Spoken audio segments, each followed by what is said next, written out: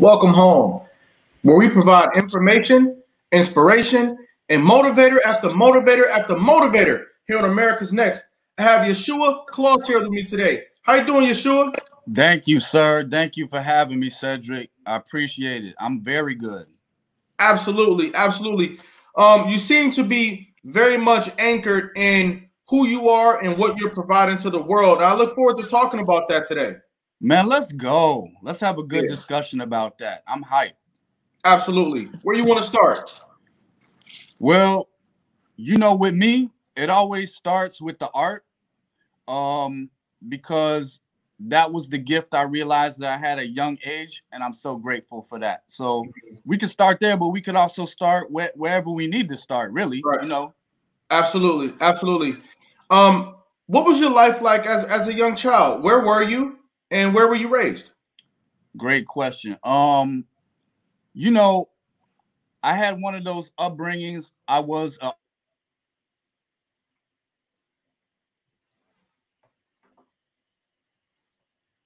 of Hello? Chicago. Hold on, start over. Did you say you were a young kid raised in Chicago? Yes, sir. Okay, go ahead. Yes, sir. Yeah, we could repeat that several times. That's key. That's Right, because to right. me, where you're raised is really part of the Mm-hmm. initiative for my upbringing, even with all the bumps and bruises and the joy that was involved with it. Okay. And I'm that's where I'm from. So looking back, now as a grown man, I look at it as a very culturally rich environment. I look at it as a blessing that I had a single parent mom who worked her butt off in order to introduce me to maybe thinking about myself as an artist. Um, and I'm grateful for that. Absolutely. What were some of the influences that stuck out to you growing up in Chicago? Yeah, so you got influences all around. And the way that I think about influences, Cedric, and I'm sure that, many of the people watching could even relate to this, is that you don't get to choose your influences, especially when you're young. So if there's something in your life that you're looking for, that you want to achieve, or even that you just want to be around, as a youngster, you still have the power to attract that in your life. So for Wow. me, my influence was my friends. I didn't have a father that I was raised with in the house, and I was always looking for a male role model. I didn't know it at the time, but that's what I was looking for in the friendships that I made. So I was hanging out with the older guys, and I was trying to figure out how I was going to become a man based on them as my role models. Those were my major influences, was my friends, and they became family. Right. Wow.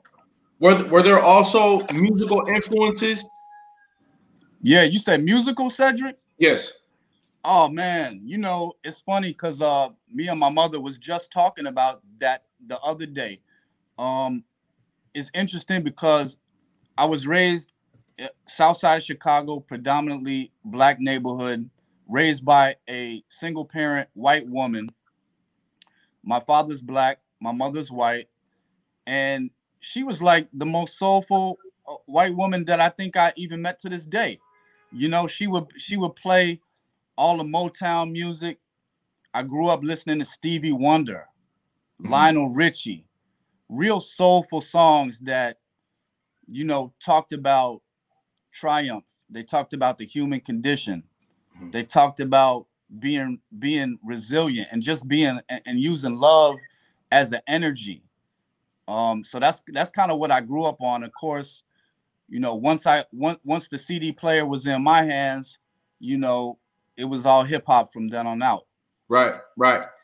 Now, growing up in Chicago, I'm sure you dealt with a lot of wind. They call it the Windy City. You Yeah. dealt with a lot of elements, and all of that probably served as character building elements for you. Would you say that? Man, I love how you put that.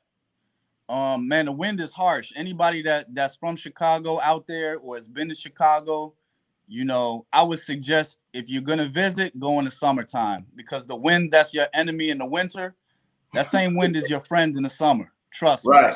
That's when you go. Yeah. But no, the wind was harsh. You know, that was part of the terrain. Yeah. We didn't know of anything different, but you know, everybody wear masks now because of the pandemic. Hey, in Chicago, we wear a mask every winter. That's just how deep it is. Okay. Now, was your relationships with your other family tight? Like, did you have good relationships with your aunts, uncles, cousins? You know, what were your holidays like? Yeah, so my mother was, to be frank, I'll put it frank so we can get right to it. She was abandoned by her family. So that means that she raised me on her own. And I do believe it takes a village to raise a child, but that village doesn't have to be your blood family. And what my mom did was her best friends, her girlfriends, those became my aunts. Those became the family. So it's disingenuous for me to say that my mom did it all alone. Of course, she pieced it together and she made it work for what she could do. But holidays, Cedric, they were small occasions. She had one sister who, you know, would come over with her daughter, my cousin, and it would just be the four of us often on a Thanksgiving. So holidays were not really a special big thing for me, because it wasn't what I saw on TV. I wanted to see the big family, everybody sitting around a table and, you know, sharing food and arguing over this and that. But it was pretty low key. And it's interesting as we talk about family, and I have a lot to share about that. But my father's side of the family didn't come into the picture until just this past year. So growing up, I had very small family. Wow. Were you looking for your father, or were you not even thinking about him because your mother was so strong and so busy doing all of the work? You know, I think as a young guy, you always looking for a role model, a male role model. And that's what I mean when I say, Cedric, I was looking up to the older guys for that leadership. Right. So I didn't know it at the time that I was looking for my father. I just knew that I needed some leadership on what it meant to be a man. Right. And of course, even though a mom could do everything that a father could do, she could go out, work, pay the bills, provide.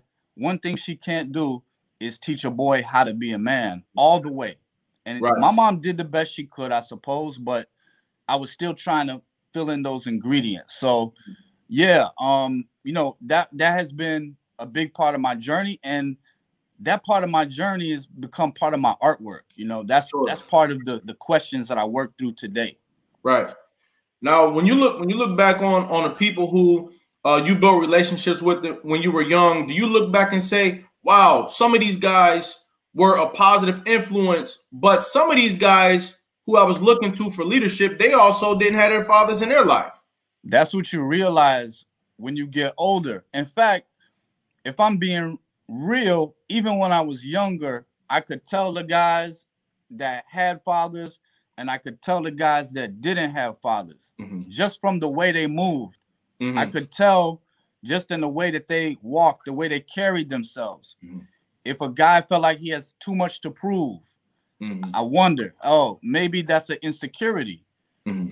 And that was and I say that without judgment because that's an insecurity that I had as well. So I could see it in others. You know, I think also what I noticed was that I tended to hang around the guys that didn't have fathers also. Right. It's interesting how that happens. I have a choice.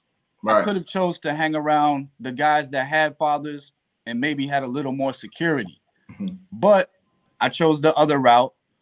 And, you know, that's interesting. And I still think about that today. You know, I think about that.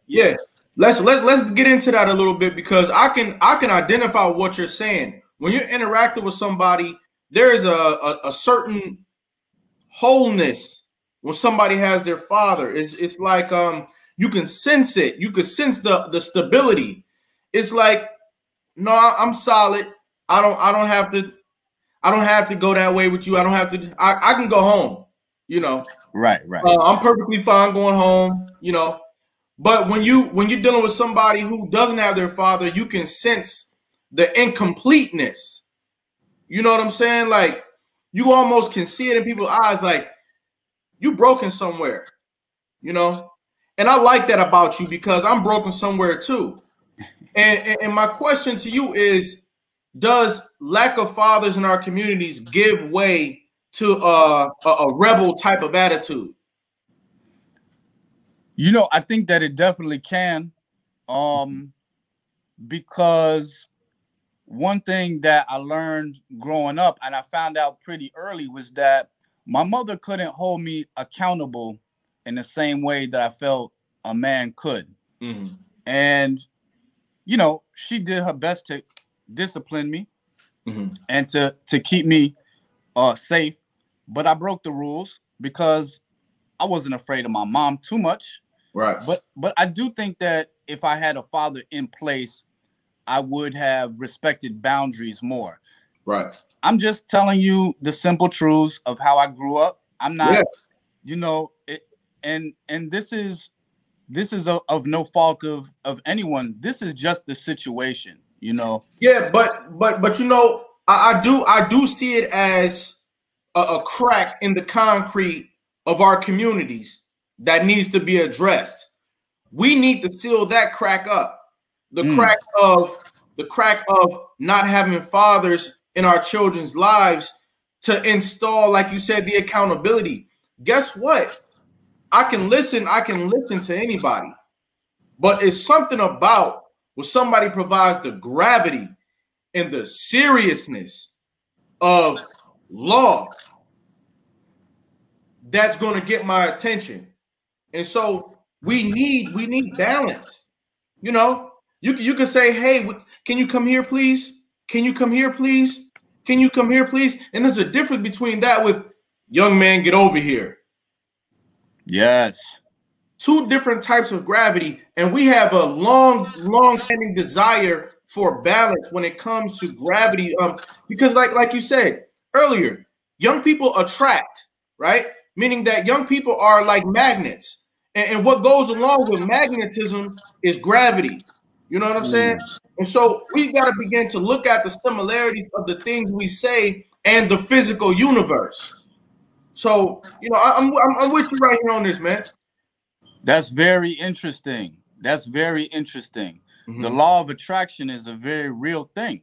Yeah. Right? Yeah. And we do tend to attract what we are and what we think about, what we constantly obsess over. That's what we attract. Mm-hmm. And you bring up some very valuable points. I agree with you.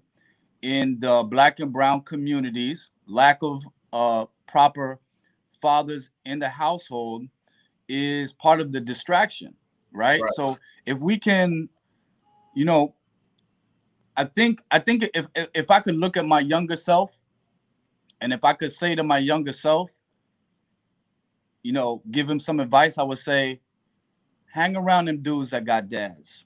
Mm-hmm. Hang around them guys. Look at the way that they move. Look at the security, the sense of self that they have. Look at it as a positive thing, right? Look at that as something that, and don't be afraid to learn from your peers. Right. That's right. Word. I think that's powerful, man. We need to connect with people who have more whole families, because like they say, birds of a feather flock together, but also you become who you surround yourself by. 100%. You know? So while we can't change the reality that everybody doesn't have a father or a mother in their home, yeah, what we can do is build relationships with other people in our communities who might have that. Now that, I think that's a good starting place. That's a great starting place. And I want to add on to that and say it's unfortunate we got to do the work to bring in that supplementary family when it's missing. But guess what? Nobody's going to do it for you. Right. So you were given the cards that you were dealt, and now it's up to you to make the best play with the cards. You might have to reshuffle the deck. But if you can find positive role models in your life, go ahead and cling to them. Without a doubt. Yeah. Now, when did you start to express yourself through art? Man, I've been doing art since I was in that high chair eating baby food. You know, let my mom tell it. She put a crayon in my hand and would tape some paper to the tray, and I would just go to work, you know. Right. But I really knew I had something special when it came for the art project time in school, and the other kids was leaning over my shoulder as I'm drawing, and they like, ooh, draw me next. Do one for me. Can you do my project? So I knew that I had an ability that other people wanted and that they was willing to trade for. So I knew I had some power because of this ability. Wow. Did you ever identify other members of your family who might have also been artists, or is this something that you kind of just saw from yourself? No, I believe that things are transferred in the genetics, of course. My dad was a craftsman. He was like a carpenter, you know, a worker. You know, he was throwing up drywall and painting, and he did some creative things. He did some like paintings and drawings. I found that out more recently, actually. But he was a hands-on guy. He was good with his hands as a craftsman. So I think I may have got it from him. I definitely didn't get it from my mom because she is not an artist. Right. Yeah. So what was school like for you? We're talking middle school and high school. What was your experience like during those times? Well, you know, it's a wide range of experiences because it's a lot of fun. You running around on a playground at recess, playing Nerf football. You know, messing with the girls in the jump rope. You know what I mean? You're doing all those fun things. And school wasn't something that it wasn't something that I hated. I liked school because I liked to be around people who were thinking, and I didn't really like the school work, but I did it anyway. My mother was a public school teacher in Chicago for 30 years. So education was important.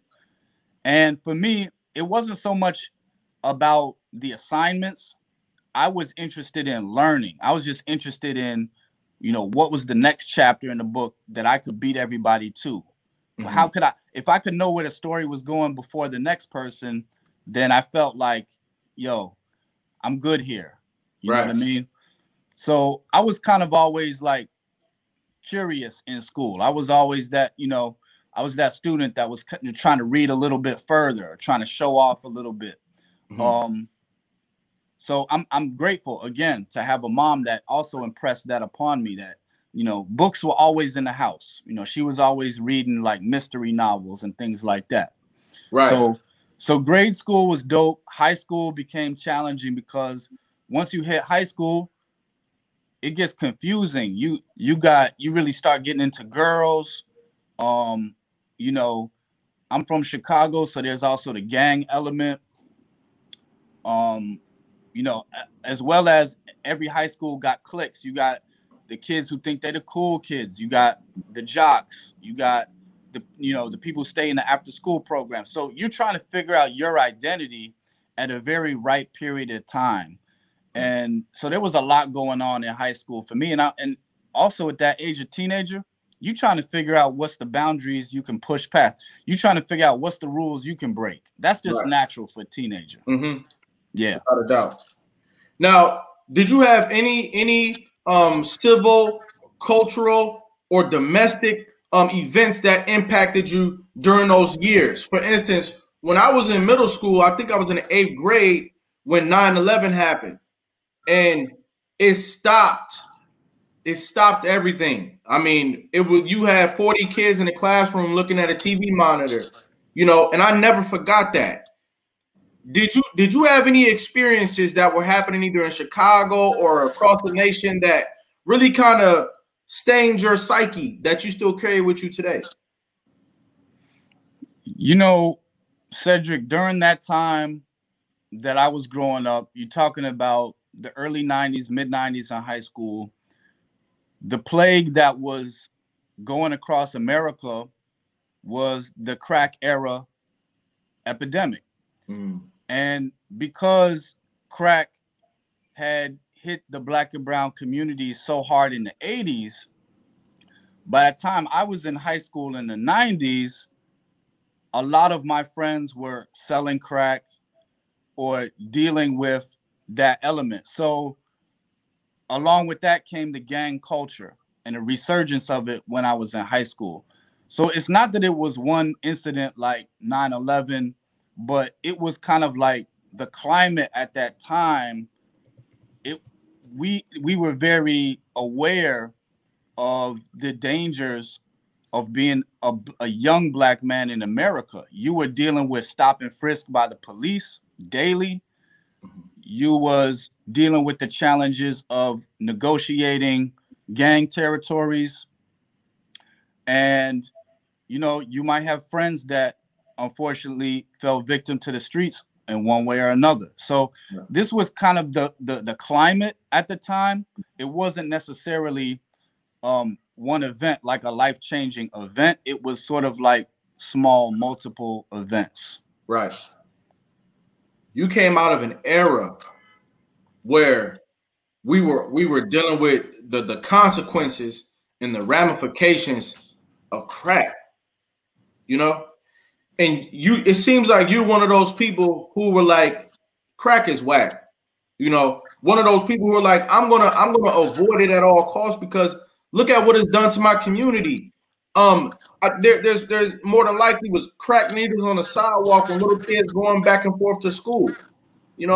Abandoned houses, abandoned buildings, full of people either using this drug or the paraphernalia of this drug. And so, how did you feel about crack? Was it something that you avoided? Was it something that, upset you? Did it cause a conflict between you and the world? How did crack impact your life? To me, it was most disappointing to see adults behaving like children, because when people were buying crack or on crack, they were subservient to the person who was selling the crack. And the person selling the crack was usually much younger than them. So the role was reversed. Mm-hmm. The adults were coming to the kids for what they needed. You see? Yeah. So I think that was a major impact that had on me, that, wow, where's the leadership? If the adults are the ones that's coming to the kids for their fix, the kids are the ones that's in control. And that to me was a major turnoff from participating in any of that at all. I have friends that was involved with it, but we stayed away from that. Like, again, fortunately, I did have a mother who I knew loved me and tried her best to take care of me. So I knew that at the end of the day, I didn't have to go too far out of my element. I always felt like I was kind of dancing on the edge of street life. Mm-hmm. But I knew at the end of the day, that wasn't me. Right. I had something bigger. I knew I was going to be something bigger.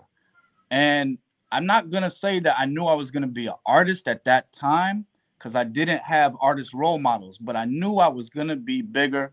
And then it's like, if I just could preserve myself long enough, I'll figure it out. You know what? I would like for you to take 15 to 20 seconds and speak to the young people and young adults in America today. We have 440,000 youth in the foster care system. A lot of them are in the foster care system because their parents were impacted by drugs. One of those drugs being crack cocaine. But you also have young people clear across America. They're in high school, wherever. They might be good at art, but drugs are still plaguing their communities. Can you speak to them today? Yeah, those are my people. That's right. I think that they're listening to this because we need to hear one another's stories. We need to hear one another's encouragement. And the thing about it is that it's a lot of them out there listening, Cedric, that got the same feeling I had at their age, which is I'm bigger than this. And I just got to say, it's a fact. You're bigger than it, and you're going to figure it out. It takes time sometimes to figure out what's your thing that's going to get you to open up your potential. But as long as you can preserve yourself, as long as you can maintain, you can figure it out. Make sure that you honor your journey enough so that you can figure it out, so that you can take your time, protect yourself, self-care, self-maintenance, protect yourself. Give yourself time to figure out your journey. It's coming. I love that. I love that, because that's exactly what it takes. You have to honor your journey. You have to know, hey, I'm going somewhere. 5 to 10 years from now, I want to be in a new place. So no, I'm not looking to run out of this house or run out of this school building and go fight somebody to the death. I'm not looking to run out of this schoolhouse or run out of my home and go steal a car and land myself in jail. I'm not looking to end my life. Right. Because it doesn't end here. Right. And I felt it myself. You felt it yourself. That's why you spoke on it. And I see us dealing with it today. The idea that I'm going to live today like it's my last. I'm going to live today as if I'm not going to survive tomorrow. Well, I just wanted to jump in. Go ahead. Because I'm inspired by what you said. It's a lot of anger inside of us. That's right. It's a lot of anger, feeling like my family disappointed me. My father wasn't there for me. It's a lot of anger about the government's handling of us as a people. It's a lot of anger about the history of America. It's a lot of anger. It's all it's anger against the police. It's anger against the teacher. It's anger against this person. It's all kinds of anger that we have. And I can't emphasize this enough. Do not direct the anger inwards. Your anger has to be converted into something constructive. Yeah. And you got to figure out what that is for you. For some people, it's taking a boxing class. It's getting in that gym. For some people, joining the track team. For some people, joining the chess team. I don't know what it is for every single person, but it should be as unique as you are. It might be something weird that's not even in the book. It's not even a category yet. Right. You got to figure it out. That's what I mean by figure out your journey and honor your journey, because your journey might be something weird that's not in the book. It don't matter. If it saves your life, it's for you. I love that, man. Energy cannot be created nor destroyed, only transferred. And we have to be the types of people that take bad energy and convert it into good energy. Because you're going to be upset. You're going to be upset.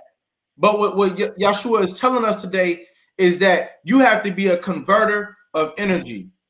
That's the key, y'all. We're going to be right back after this brief message with more wisdom, experience, and art from Yashua Klos.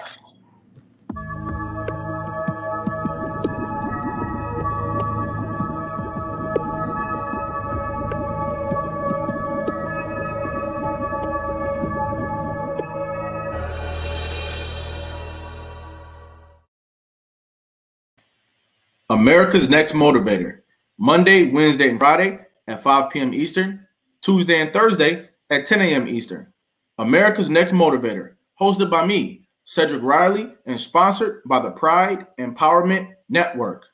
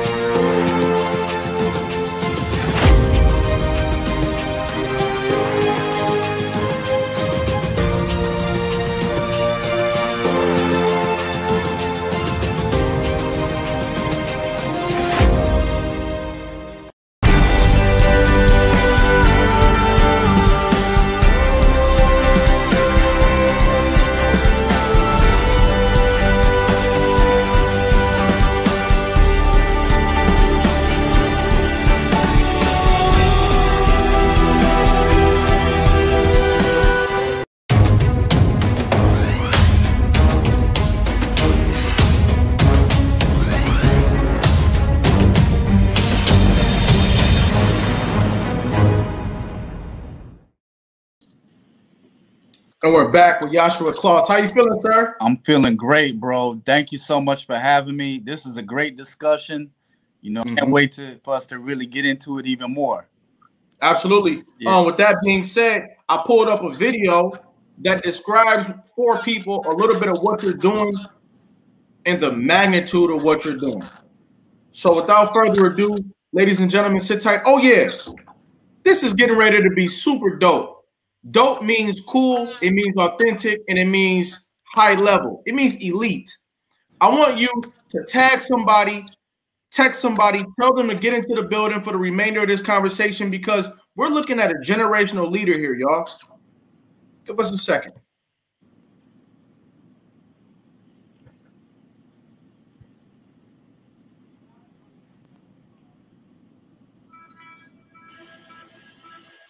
There's no way to hide being black in America. One has to, at some point, contend with and deal with social injustice and violence towards one's own body.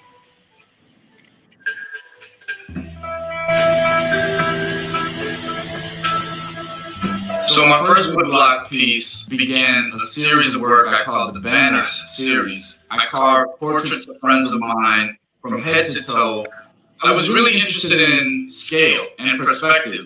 While the figure is larger than the viewer at 8 feet tall, the vantage point the viewer is looking at the figure is still from above the figure.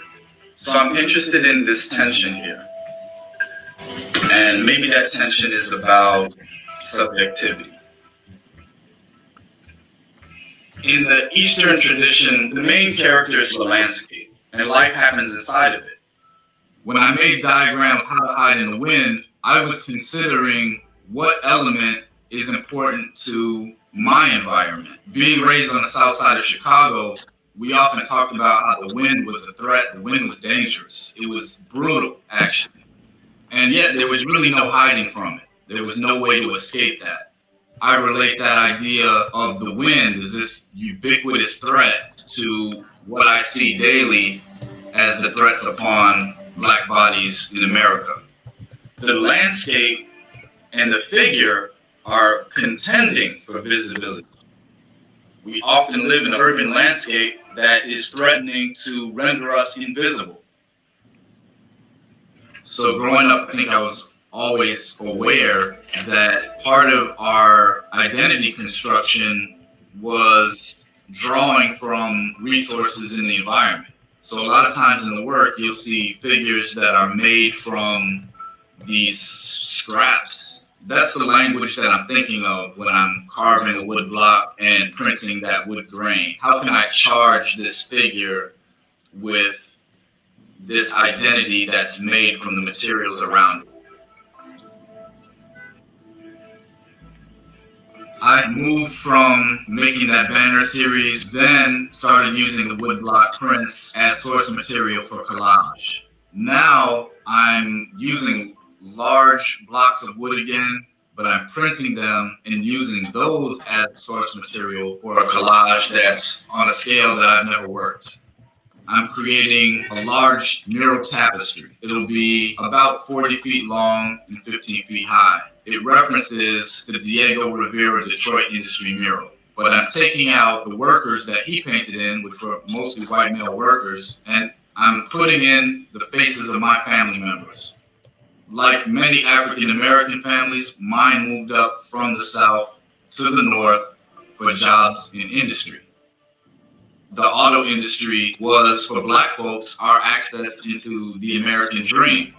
I'm interested in how that American dream has also disappointed us.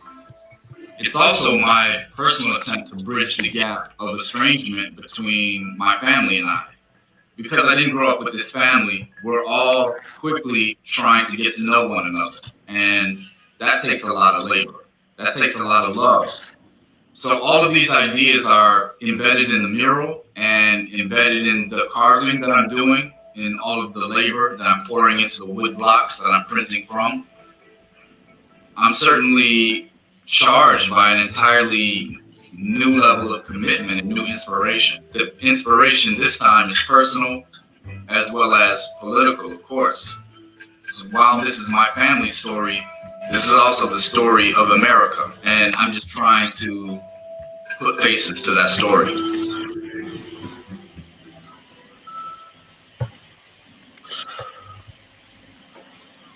Can you talk about that piece a little bit? Yeah, that brings us full circle, actually. Thanks for showing that, Cedric, because at the beginning of our conversation, I mentioned growing up with single-parent mom raising me, not having much family at all, until very recently.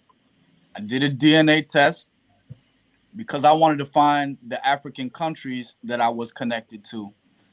And what I got my test back, but a year later, I get a Facebook message. Somebody says, hey, this is your, they said, no, they sent me a photo of me when I was 7 years old. I never seen before. And when I met my dad 2 times in my life. One time when I met him when I was 7, he took me to Michigan, and I met the other side of my family, his brothers and sisters. That's when that photo was taken. So when I saw the photo on Facebook, I was blown away. I walked back and forth. I paced back and forth. I didn't know what to do. It was overwhelming. And the person on the other side of the message said, I think we're cousins. We did a DNA test over here. This is my phone number. You can reach out to us if you like. We'd love to hear from you. Needless to say, Cedric, that turned into this huge welcoming in of the family. This is my father's side of the family. I didn't grow up with them at all. I met them one time when I was 7 years old. And now, overnight, I have this amazing, loving family. Very generous people. So that video, it discusses the mural that I'm making, which is all about family. So I went from making work, which was about the self-identity, the way that we build ourselves from the environment around us.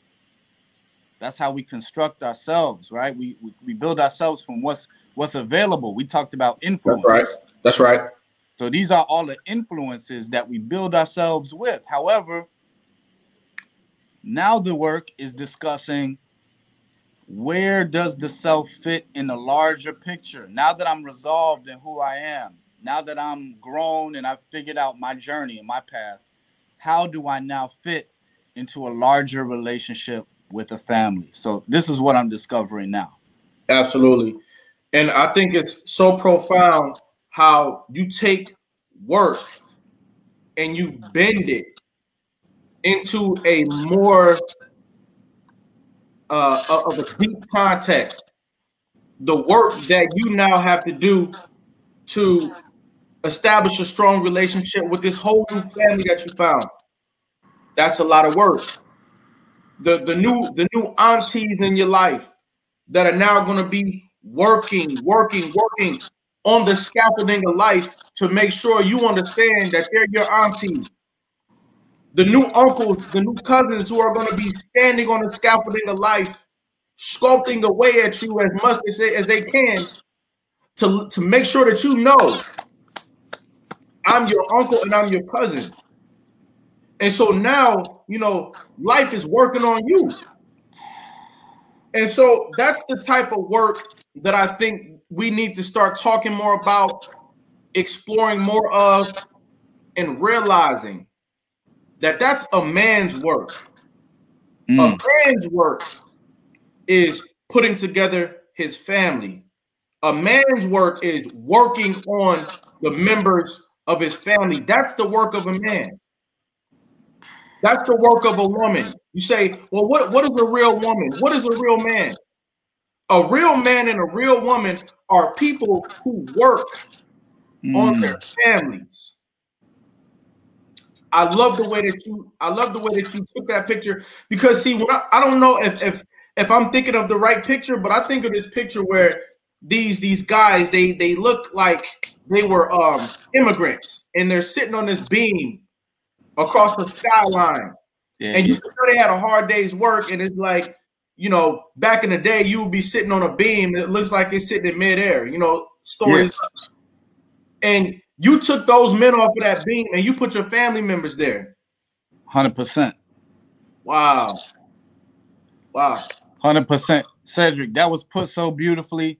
Thank you for, for seeing that work and for seeing my journey with that kind of clarity. I agree with you that a real woman and a real man's work is about their contribution to family.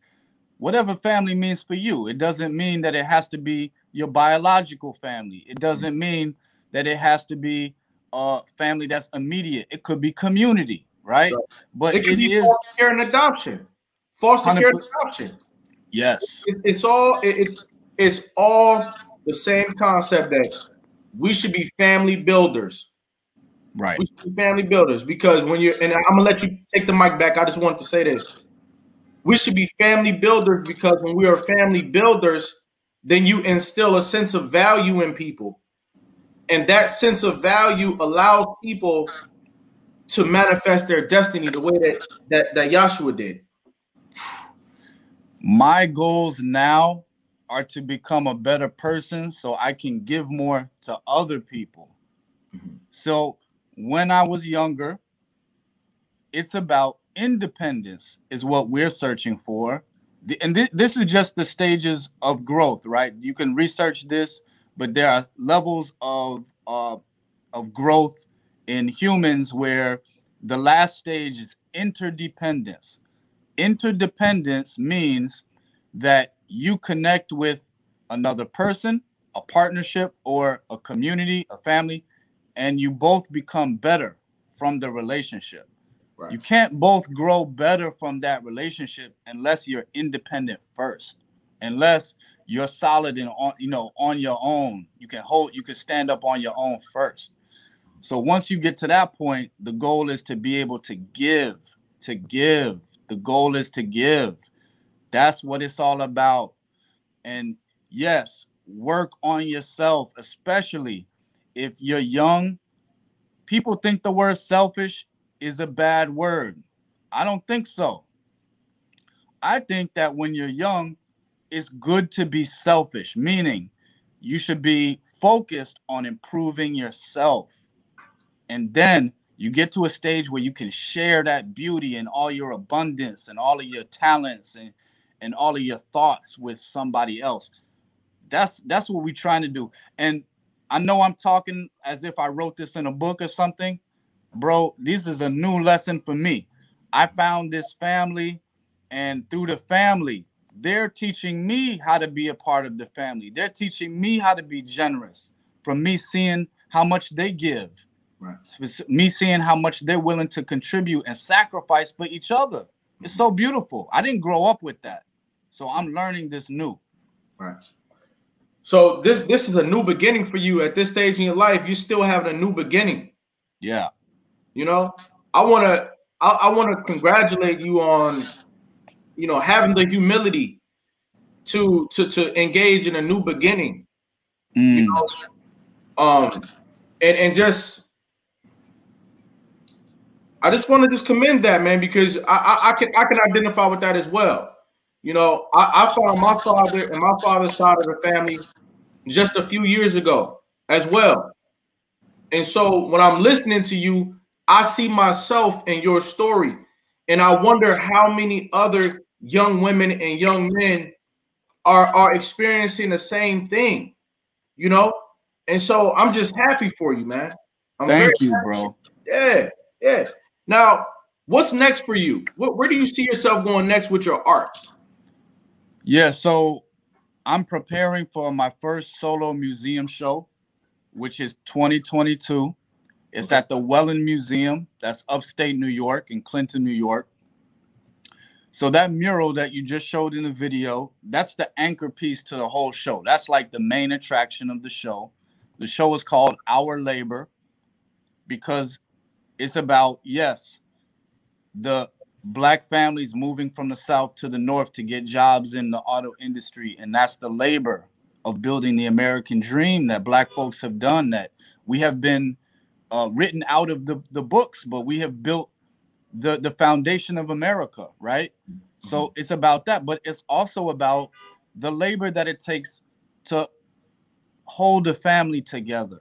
That's our labor. Our labor is in the task of building relationships with other people. That takes work. That takes sacrifice. You know, that takes generosity. That takes, you said the word best, humility. You have to be humble in order to establish a relationship with somebody, especially someone you don't know. Right. Yeah.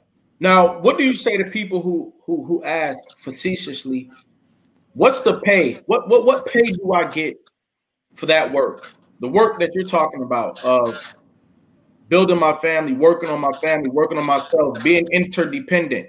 You say that that's work, right? Yeah. Where's my pay for that? What do I get in return for that? Speak to it. Great question.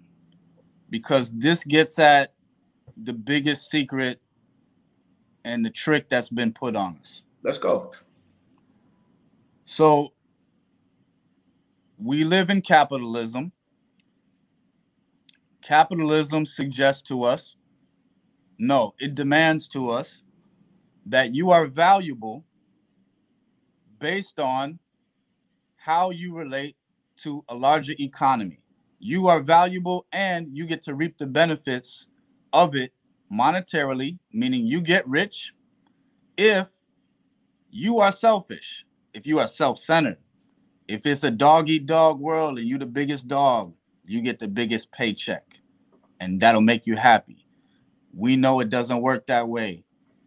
We see the examples of unhappy rich people around us all the time. In fact, many people who start getting money, since we said the word pay, they start getting money, the sadness grows deeper, the pain grows deeper.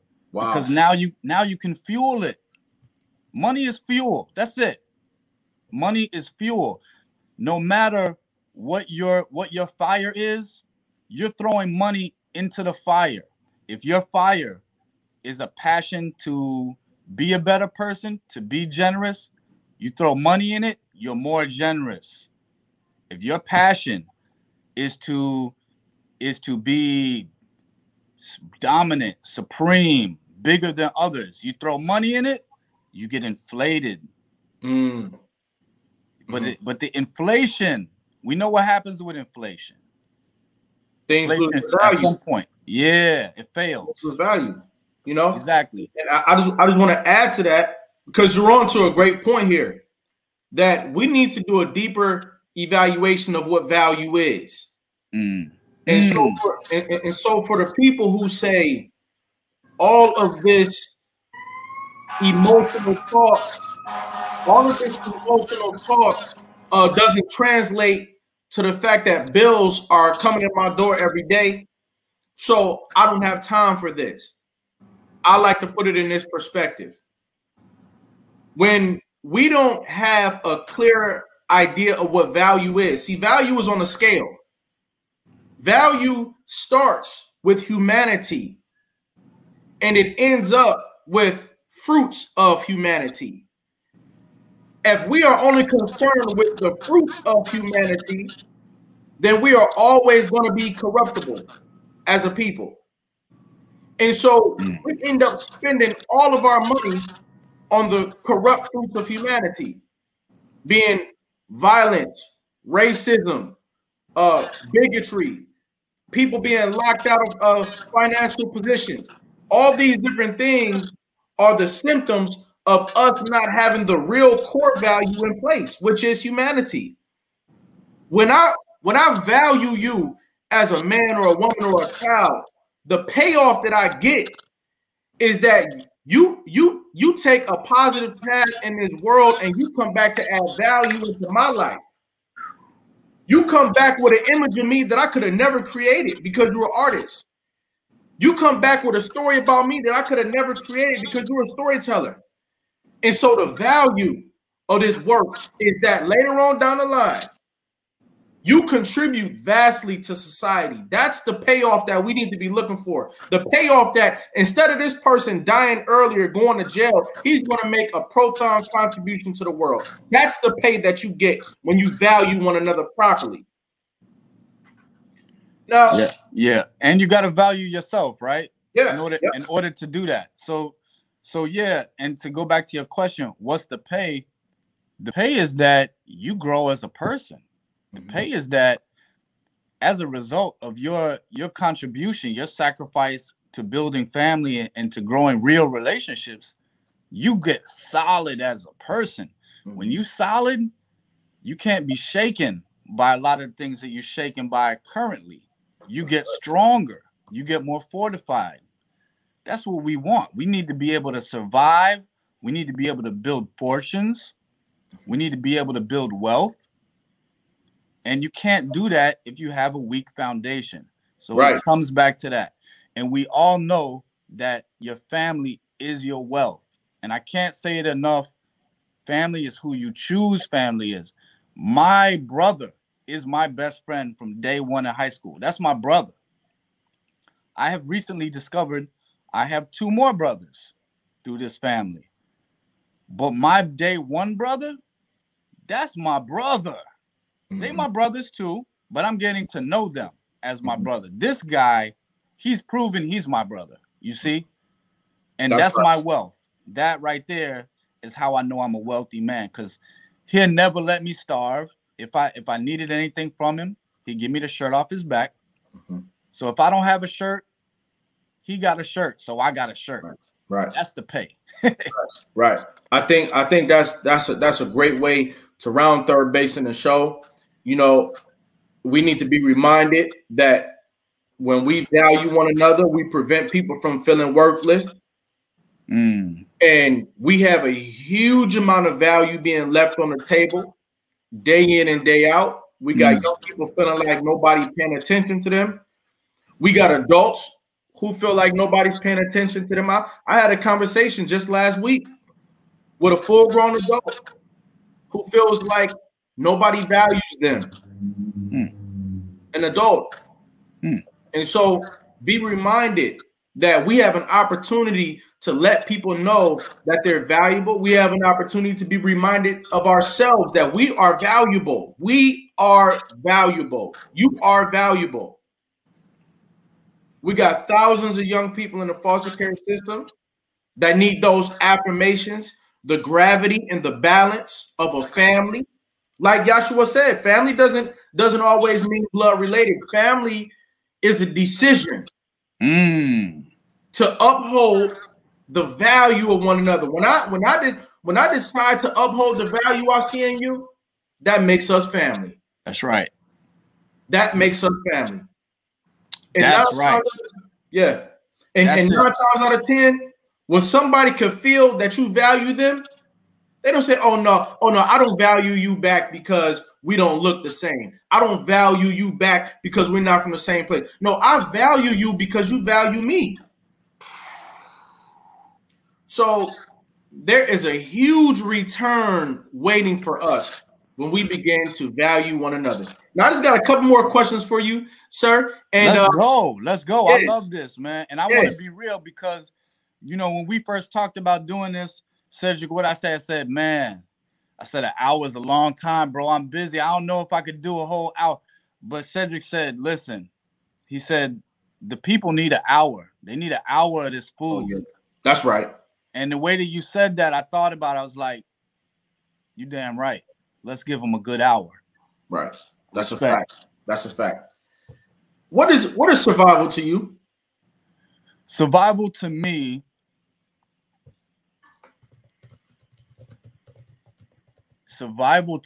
is knowing how to be flexible. If there's nothing we've learned from this pandemic, it's that you can't plan too much. So you got to be able to have a plan, but to be flexible and move a little bit. Even as career choices, I've had to pivot and do different things that are opening me up. And I'm wondering why I didn't think of this before. Right. You know, Cedric, all of these Zooms and this Facebook, for example, that we're doing, I mean, I don't know, you know, how far back you go with this platform, but this is very new to a lot of people. That's right. But damn, look at all the people we can touch through this. We need to keep doing this. So I'm happy to be flexible and to learn new things in order to survive. Without a doubt. We got about 15 seconds left. What is success to you? Success to me is knowing yourself, knowing your inspirations, knowing your motivations. That's success. That way, you surround yourself with those, everything else disappear. What is greatness to you? Greatness gotta be in finding your highest self, pushing past your limitations, no excuses. There's reasons you can give yourself a why you should stop, but as long as you can break through and get to the higher self, which is requires more responsibility, more effort, more sacrifice, that's greatness. Absolutely. Yashua Klos, I want to let you know that I've listened to your story today. I've appreciated you telling it, sharing your adversities, how you overcame challenges. You gave a lot of value to our people today. I think that there are certain decisions that we make that make us iconic in our generations. You being the type of artist that you are, it makes you iconic. I want to give you a crown today while you're still living. Ladies and gentlemen, put your crown emojis in the building. I want to give you your respect while you can still receive it. I want to let you know, Yashua Klos, that you are America's next motivator. Let's go, man. Thank you so much, Cedric. Absolutely. Absolutely. Respect. Thanks for everybody for stopping by, and thank you, Yashua, for stopping by today, all right? All right, brother. Thank you so much, man. I'm so happy that you're doing this. I respect and appreciate you for lending your platform. Thank you so much, man. I can't wait to chop it up with you even more at some point. For sure. Talk to you later, bro. All right, bro. Peace. Peace. Ladies and gentlemen, there you have it. Each and every episode of America's Next Motivator is going to have something here for you. All you've got to do is stop by and pick it up.